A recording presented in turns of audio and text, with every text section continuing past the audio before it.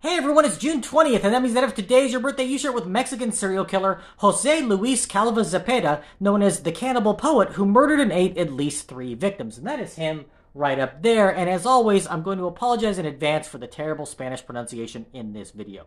Born in Mexico City in 1979, Zepeda had a traumatic childhood, with his father dying when he was just 2 years old, and his mother dating a string of men who she would bring home and make him call Papa. At the age of 7, he was sexually abused by a friend of his older brother. He married while in his mid-20s and fathered 2 children, but his wife left him and moved to the U.S. with their daughters, causing him to go into a deep depression. Zepeda dated many women after his wife left, often lying to them about what he did for a living, claiming to be a playwright, reporter, novelist, and poet. He sought out women who worked in pharmacies to gain access to clonazepam, a drug he took for anxiety.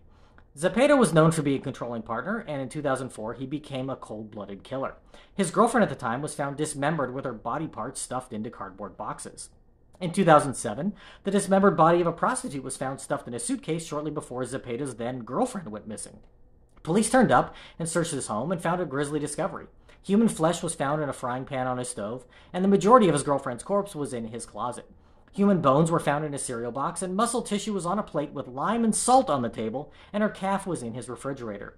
They found bloody knives and a box cutter that were used to cut up the body, and an unfinished novel Zepeda was working on called Cannibal Instincts. He had altered a photo of Hannibal Lecter to look like himself and put that on the cover.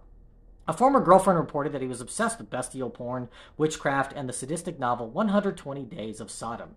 After being charged with homicide, his defense attorney told the court that he had killed the women due to being high on cocaine, but that he had not eaten any of them.